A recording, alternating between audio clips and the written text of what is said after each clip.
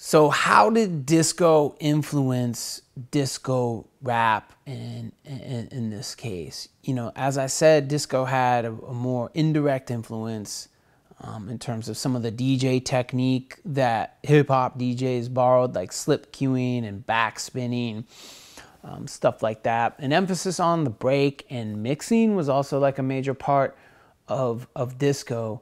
And appropriating and doing remixes and stuff like that. So there were some influences, but you know, largely hip hop culture was anti-disco in the sense of these were kids who couldn't get into the discotheques, you know, at the time, and they thought disco music was too mainstream. You know, they were, like I said, like Herc was always looking for like more underground, raw vibes, you know. So some of the disco's influence on the disco rap music, though, was, you know, there was an emphasis on a really like, you know, up-tempo rhythm and a nice bass line, okay, which is, you know, hip-hop is drum and bass, you know, so much. As I said, the DJ techniques, you know, disco records and disco rap records were about parties. You know, they were having a good time. So a lot of the same message and theme. The structure of the songs were quite, you know, tended to be quite similar. You know, 8 or 16 bar, you know, intro, you know, maybe a chorus, but not so much in disco rap. It was literally like, you know, verse, I don't know, fucking 48 bar verse, you know, so a little bit different in that sense, but it was just meant to just keep going on and on and on and on and on. The importance of 12-inch vinyl. Listen, putting one song onto a 12-inch disc was an innovation by disco DJs. The music industry jumped on and appropriated that. Up until the mid-70s, all singles came on 45 on 7-inch 45 disc, and by accident, disco DJs invented putting it onto a 12-inch, which made it sound better, made the groove sticker, so things were louder and bassier and thumping and bumping.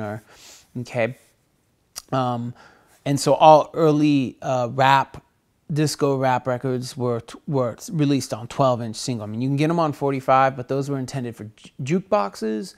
And so the 12-inch was straight up for, you know, DJ's club, home consumption, etc. Yeah, how the songs were made. I mean, you know, these songs were not made with digital sampling. They were not made with DJs.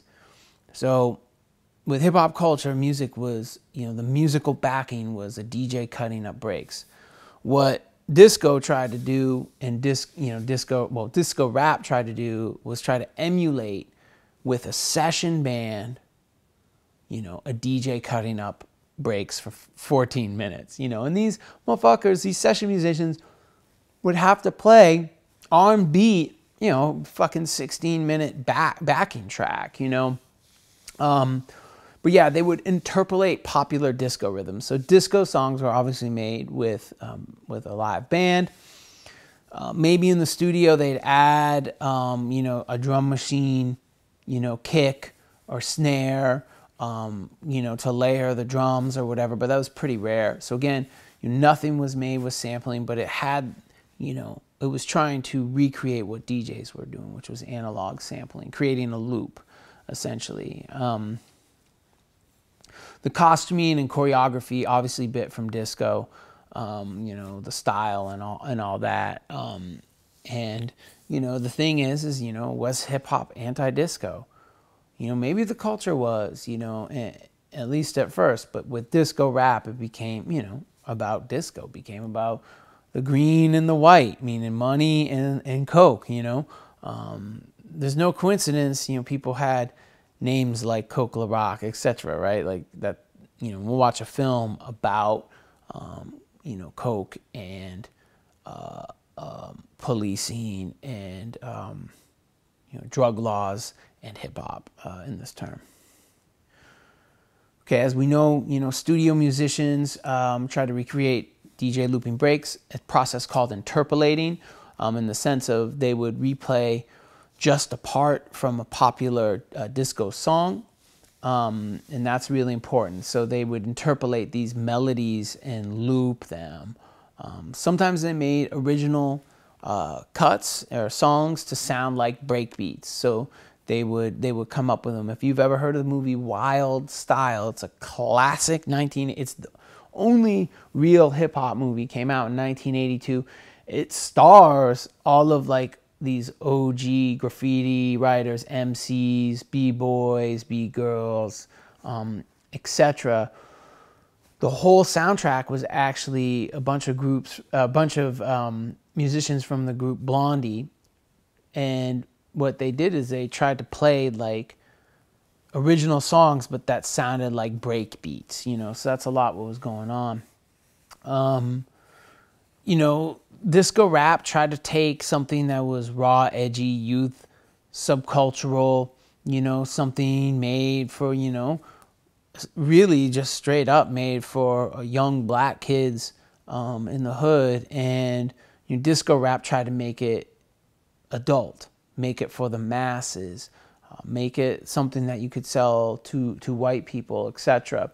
I just want to make it clear that no sampling was done in 1979 or much of like the early 80s. It's not until the mid 80s that we actually have people sampling. Drum machines come first, but sampling technology at this time, the CMI was like 50, 60 grand. You know, no one was sampling, nothing. And yeah, and these early disco rap records were often produced by, and these artists were exploited by, you know, independent black-owned record labels at first, before the mainstream record labels kind of caught wind and were like, whoa, we can make some money off of this shit. But specifically, Enjoy Records and Sugar Hill Records. Okay, so I mean, you know, you gotta understand these kids. You know, a lot of them coming from, you know, the South Bronx, not with much, you know. They get shown a record deal where here's the $1,000, you know. That's a friggin' shit ton of money, you know, and you take that. You have no business lawyer, you have no business sense. You don't know the business, and you have these people who've been in the business for 30, 40 years who know how contracts and copyright and licensing work, and they make hundreds of thousands, millions of dollars off of your work just because you don't know. And that became a major antagonism in the early rap scene. Was that so? The first song to actually have rapping in it was a song called King Tim the Third, Personality Jock by Fatback Band. Fatback Band was like a funk group, I believe, from Brooklyn, you know, soul funk group. And, you know, obviously every funk group by the late 70s was making disco music. Just look at Kool and the Gang, who was a real ill funk and soul group that, you know, made bubblegum disco music, you know, eventually. But anyways, yeah, King Tim the Third, Personality Jock, came out in summer of 1979, and it you know, it's notable only because it was the first record with rapping on it. That's it. It wasn't a hit. It wasn't a big deal. It didn't really have any weight or importance to it except for that, you know.